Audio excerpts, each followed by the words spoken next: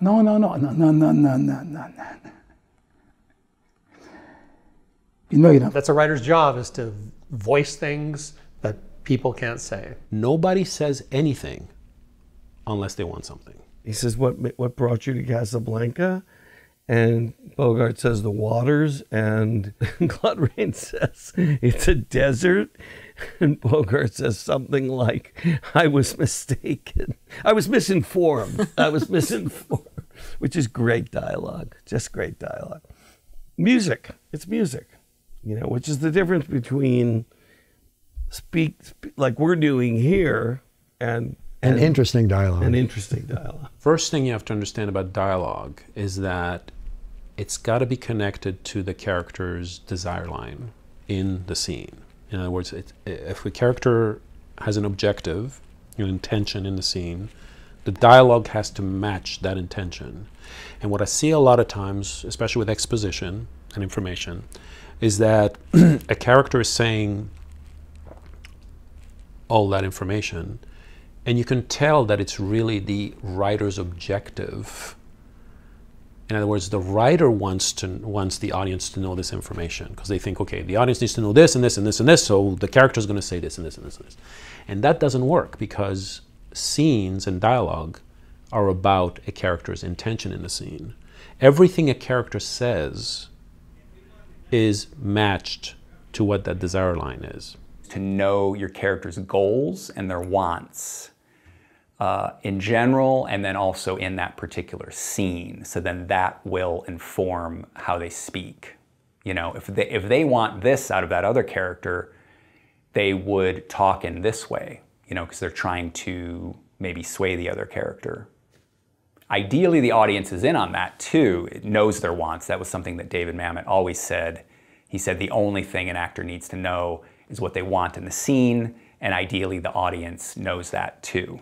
When you reread the dialogue, ask yourself for every line, why is that character saying this? Why is that character saying that specific line? Most of the time it will be because they're responding to what, so they're reacting to something, that's fine. But a lot of the times you will find that a character is saying something because you want the character to say that, not because the character wants something in that scene at that specific time. So you gotta know what the character wants, and then every line of dialogue is a strategy for that character to get what they want. And if that dialogue is not that, then you rewrite the line until it fits that. What are they trying to achieve in that scene? What's in the way? And sort of what are they doing to try to get through whatever's in the way? That's pretty much the template for pretty much every scene. So then it's like, okay, part of that is going to be dialogue. Part of that is going to be what they say. And what they say should be the things that they would believably say given who they are and what their unique voice and way of speaking is in that situation, given what's going on and what they want. When you go to say something, there's probably 100 different ways you could think of to say it. Why are you choosing the particular way you choose? And when you start to think like that, and why your character is choosing to say something that way, and what they really don't want to reveal, like why will they go to this length but they won't go just a little bit more vulnerable? When you kind of understand that about your character, then I think writing the dialogue becomes easier. But you have to put that thought process into it first to know what they want to conceal and what they want to give. In an ideal world, it's more often than not, it's subtextual. So that what's being communicated is really more about what's underneath the words than the words themselves. It's also, dialogue is also the words that aren't spoken.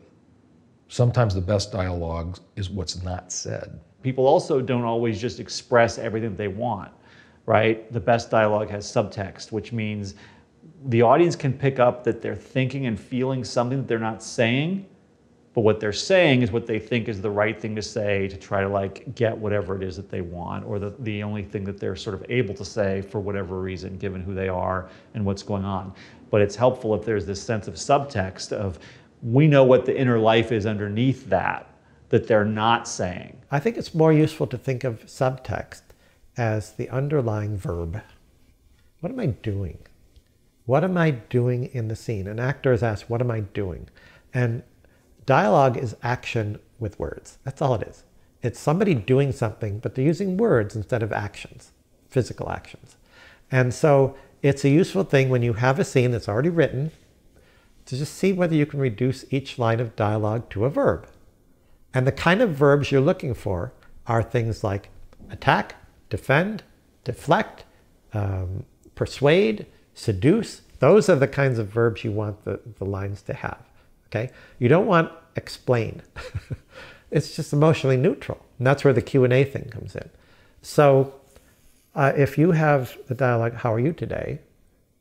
And the person says, well, I didn't sleep much last night. That's Q&A.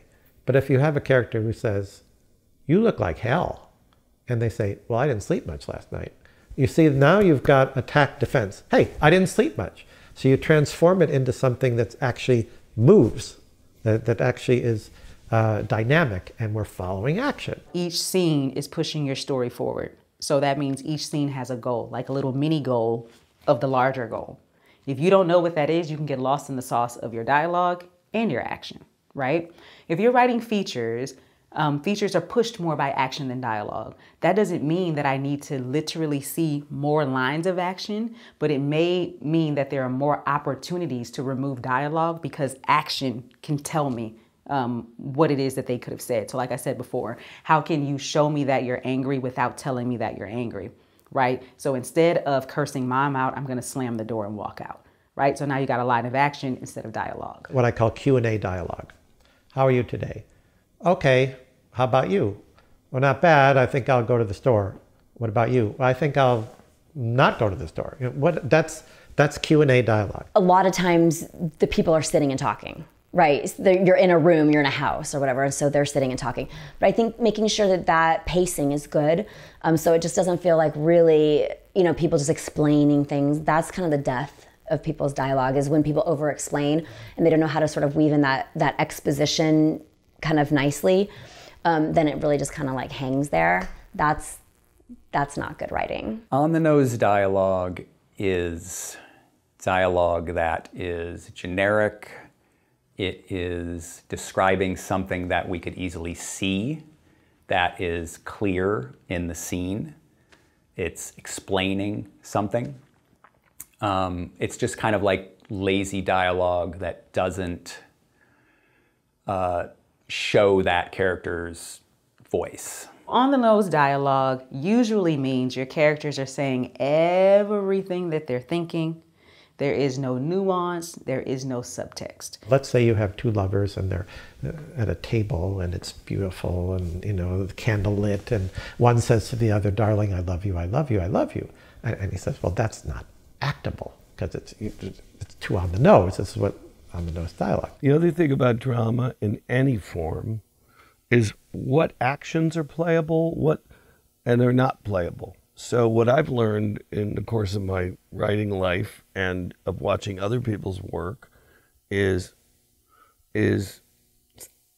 crying. The woman cries. That's not a playable. You have to be more descriptive about it. What is she doing when she's crying? And that the actor's always going to find something else to do, something better, but you got to give them a hint. They have talk but no dialogue. Human speech can be poetic, it can be witty, clever, moving, but it isn't dialogue unless there's action under it.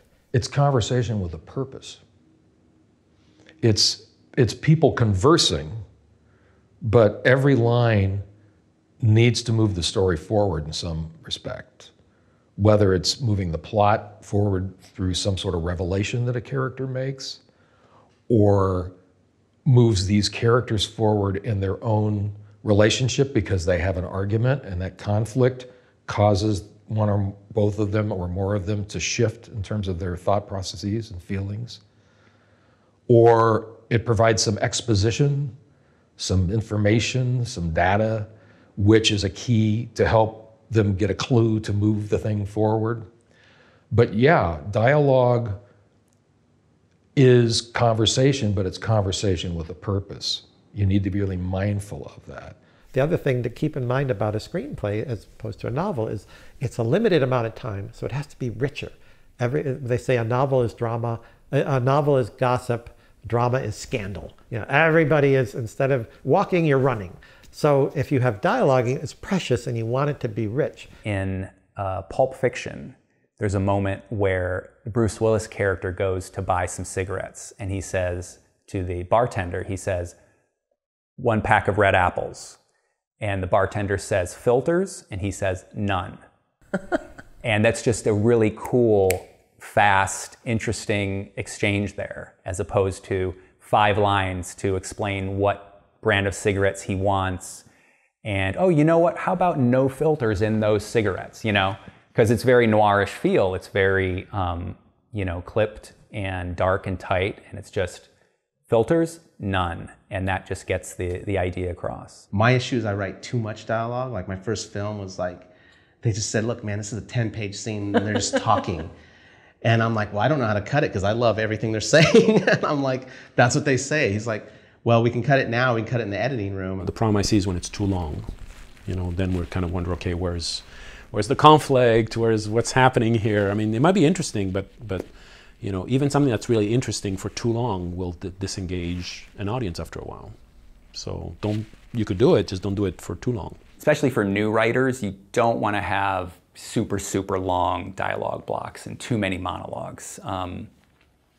Just saw Oppenheimer, and Christopher Nolan has a lot of expositional and explanatory dialogue, but it makes sense because they're all scientists and they're going back and forth about all of these scientific topics, and they're just giving detail after detail. And it's, you are okay with it more because visually he's a stunning director, you know. The big screen experience is important to him, and I saw it in a theater, and it is interesting to watch.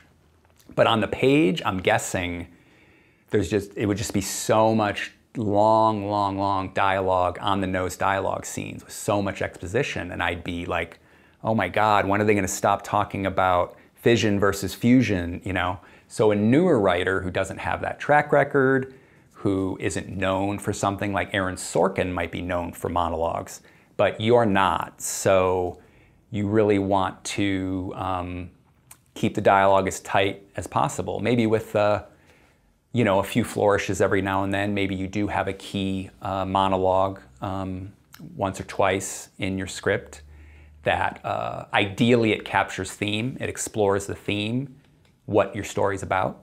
Read your dialogue aloud. Yes, very good point. And, I don't do it, but you can start saying, "Well, that's not coming off my tongue very easily."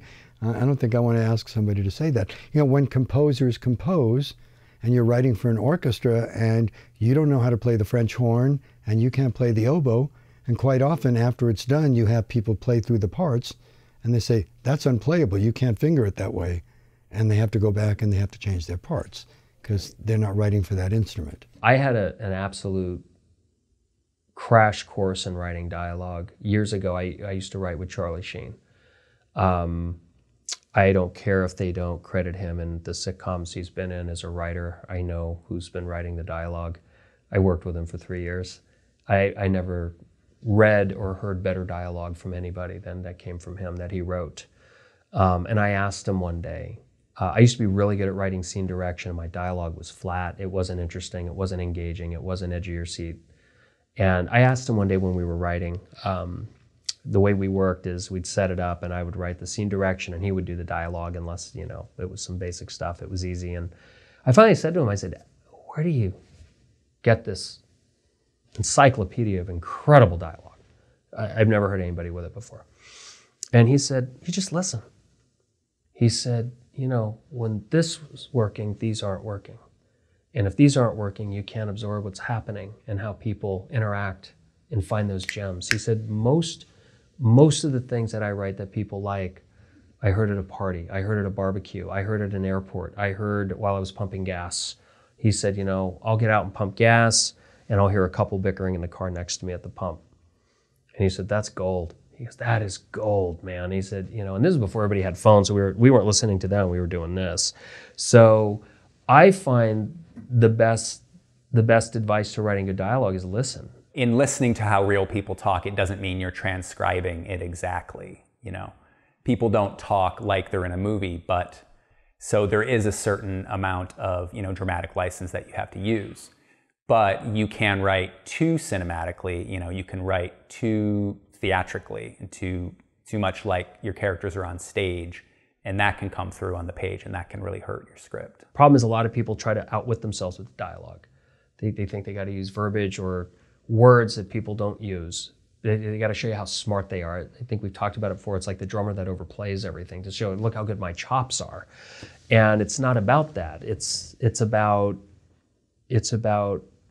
making things sound organic. And that's a lot of things that the actors have to understand too, is, they're acting, or are they truly listening and responding with the work. There can be dialogue that's too poetic, right? Like it's so poetic that we aren't really having a conversation anymore, and we aren't really pushing the story forward anymore. We're just saying nice flowery things. One of the mistakes a lot of screenwriters make is that all the characters sound exactly alike. You should be able to, block out the character name and know who's talking. Well, I like to talk a lot about contrast. So if you have two characters in a scene, it's really always more interesting if the characters are contrasted. So if a character is speaking in a formal way, so somebody who's an academic or a professor or a doctor and he speaks in a formal way, make sure that the person that he's interacting with speaks in a more slangy way, or more contracted way, because that's going to you're going to create that contrast. Just like in painting, if you want to highlight the color blue, you surround it with yellow, right? It's opposite. So it's the same thing with characters. A lot of the techniques in the dialogue chapter in the book are about individuality. How do you create individual voices? Because having all the characters sound the same is a very common problem with dialogue. It's usually the writer's voice. Does this line belong to this character? Or is it someone else that should say that line? And the easiest one is irony.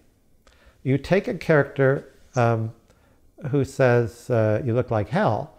Okay, that's a straightforward attack, and says, you look beautiful. Just flip it completely upside down. And they'll be like, what do you mean? I couldn't sleep last night. They'll defend themselves because they're going to get it. Because a lot of human interaction is ironic. Speaking of dialogue, this is a total aside, but it's just a funny thing that happens to a South African in LA. It's really funny. So I was surfing, and this guy was surfing, and he's bored. He fell off his board, and his board I picked his board up and I gave it to him. I was on the shore. And I said something like, oh, I see your board has got space for 2 fins, which is a strange sentence you wouldn't normally say. But I could see his face, and his face was like, this human being is talking to me. I think he's talking to me in English. It's definitely English, and he's confident in English, but it's not American. And then I said it again, and then he was like, okay, he is speaking English, and he is very confident in it. I need to adjust my brain to understand what he's saying. And then I spoke it again, and then he was like, he understood me. But it's really funny to see that happen here. It's total aside, but it's in terms of dialogue, the miscommunication that can happen with dialogue is really funny. And then the subtleties, the subtext, I find it really funny because English is my home language. This is the way I speak. But when I speak it here, every time I see this look on people's face, it's classic. It's this man is not from America and he's talking to me. I've never spoken to a South African before. I don't know what this space is. It's really a great look. Anyway, I'm sure Trevor Noah understands. Luckily for Trevor Noah, thank goodness for Trevor Noah, he's opened up the door to South African accents. Yeah. Right.